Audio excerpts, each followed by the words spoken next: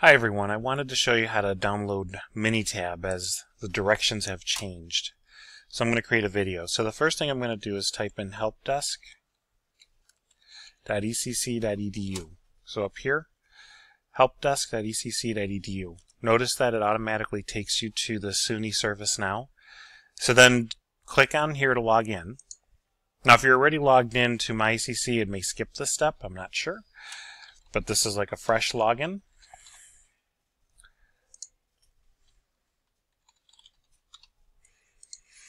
Alright, so now that we're into the help desk, we have to search for Minitab. So over here, in this knowledge base area, I'm going to search for Minitab. Okay, so the two that we're interested in for this class is the Minitab Install Minitab Express for Mac. So if you have a Mac, you want to use this link. And if you click down here, these are the items you want to download and then follow these directions. Alright, and for PC, we're going to click on this one. And I'm going to click on this and then download and extract the file and so forth.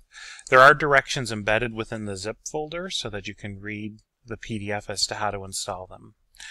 If you have any questions, please let me know or contact the help desk. Here's the number if you need help with extracting the file and running the setup. Hopefully this is a pretty easy process. All right, well, good luck this semester.